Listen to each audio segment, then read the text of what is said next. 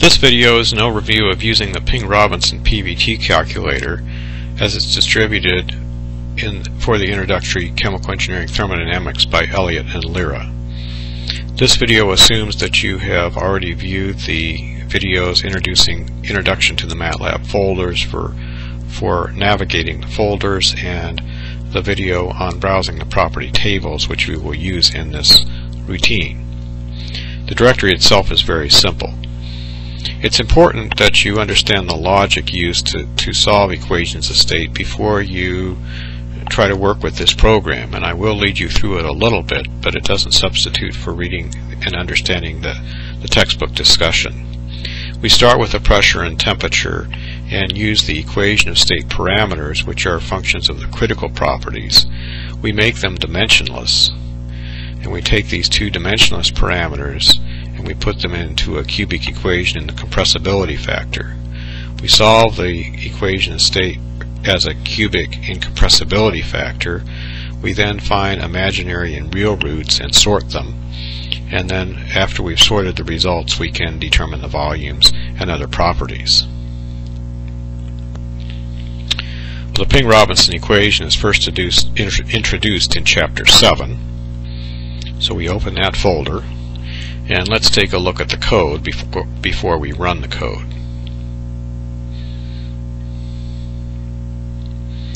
First, notice that there's not a function statement here. That tells us that this is a script file which will require input from the workspace and return values to the workspace. And that's particularly helpful as you begin to learn to use Matlab because you can see all the variables. Row 20 is very important. Row 20 is where we specify which compound we will use for the calculations. And this is the property row from the properties table that I've discussed elsewhere. And this is using the row number, not the ID number of the compound.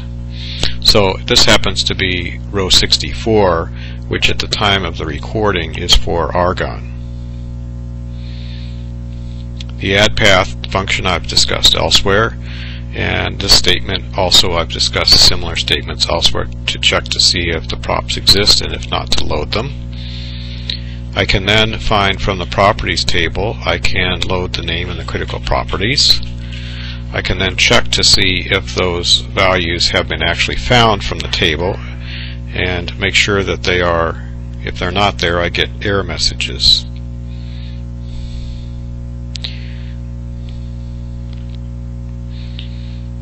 I also need to check to see if pressure and temperature have been specified in the workspace.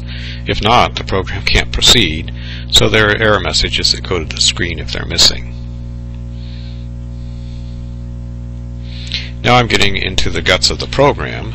I'm getting ready to do the calculations. Here's the gas constant and the equation of state parameters in terms of the critical properties and the acentric factor. I'm calculating the reduced properties here and determining the dimensionless A and B parameters. So at this point in the program, I have completed these first two steps. Now I'm ready to work on the cubic equation. So the next thing I do is set up the coefficients for the cubic equation in Z, and if you look in the textbook you can find that these are the coefficients for the cubic equation. This is for Z squared, Z to the first, and this is the constant coefficient. Solving a polynomial is very easy in Matlab because there's a pre-written routine to solve polynomials. I just need to supply the coefficients, and I've done so here. Matlab is very powerful, and it will find imaginary as well as real numbers. So for the next statement determines which of those compressibility factors have imaginary parts which are 0. Those are the real ones. So I keep the indexes for the real values, and then I can sort them. If there's multiple values, I will take the maximum and minimum values. And if there's only one root, then I'll use that as the compressibility factor. I can then determine the volumes, and I also can calculate other properties now from those roots. We will discuss later the fugacity, which helps us determine the stability. And another property that I've got programmed here to help you see how we're going to use this later is called the enthalpy departure, HDEP. So I hope that's helpful in helping you see how the program is structured. Let's run the program. So I'm going to put in a temperature and pressure for argon. Let me put in a temperature, and I'll put in a pressure. This is in Kelvin and in megapascal. And I can run Prios.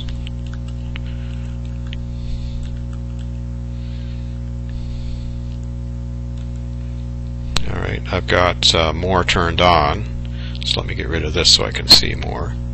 Argon. And it's going to give me the compressibility factors. In this case there are 3 real numbers. It sorts them and throws out the middle one in this case. It gives me the molar volumes and the fugacity values, as well as the departures. And from what we've discussed, I need to take the stable root, which is the root with the smaller fugacity. So I'm going to look for the column, and in this case the first column is the stable answer. So I hope this is helpful.